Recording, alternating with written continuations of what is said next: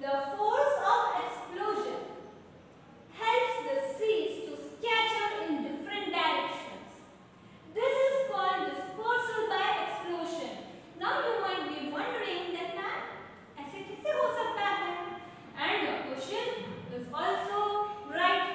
Now let's see this video. Observe this carefully. See, then this hand will touch this fruit. It will burst open and the seeds will come out. Okay? See.